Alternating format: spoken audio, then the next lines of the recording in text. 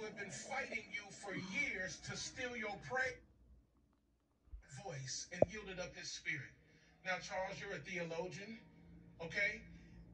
How can you cry out with a loud voice after being crucified for hours, having lost blood, lung capacity, and the inability to even catch your breath?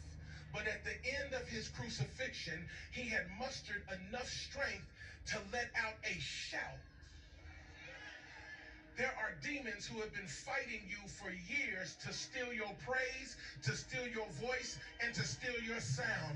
I don't know what your crucifixion looks like because everyone must pick up their cross and follow him. But I know this, the enemy's not counting on you to shout while you're being crucified. The enemy's counting on you not to shout while you're in the middle of trial. I want to invite you right now to lift up another shout right now before you get free, before the prayer is answered, Hallelujah. before it works in your favor.